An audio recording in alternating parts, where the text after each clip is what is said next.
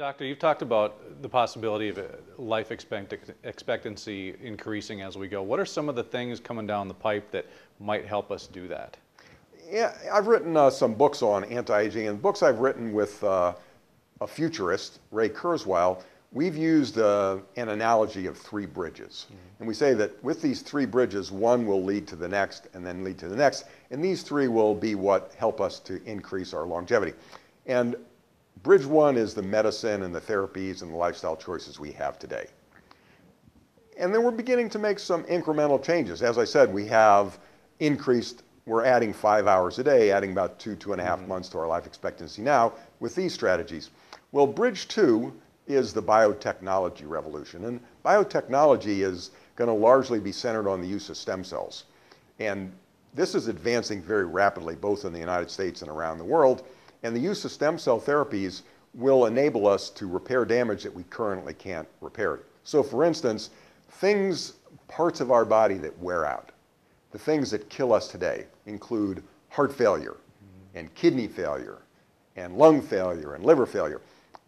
If we were to have the ability to program some cells that could rejuvenate these organs, then the heart failure wouldn't kill us, the lung failure wouldn't kill us, etc.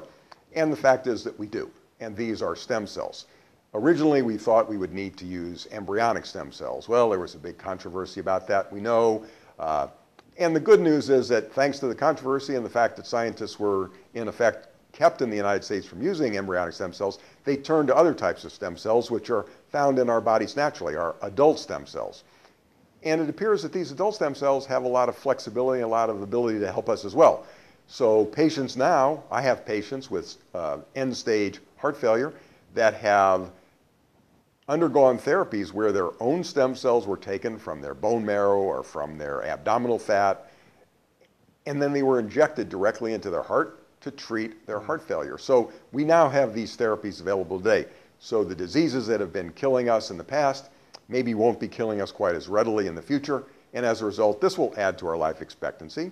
And then in the next maybe 20 years, as we get into the 2030s, we'll enter bridge three, which we refer to as the nanotechnology revolution. And with nanotechnology, this is technology on the scale of nanometers, which are essentially the size of our cells. If we have the ability to create these things called nanobots, we will be able to inject these into our body, and they can repair processes that are also creating disease and causing us to age that we can't do today. So with the three strategies, the stem cells today and the nanobots in the future, I think that we'll be able to live far longer than we have in the past.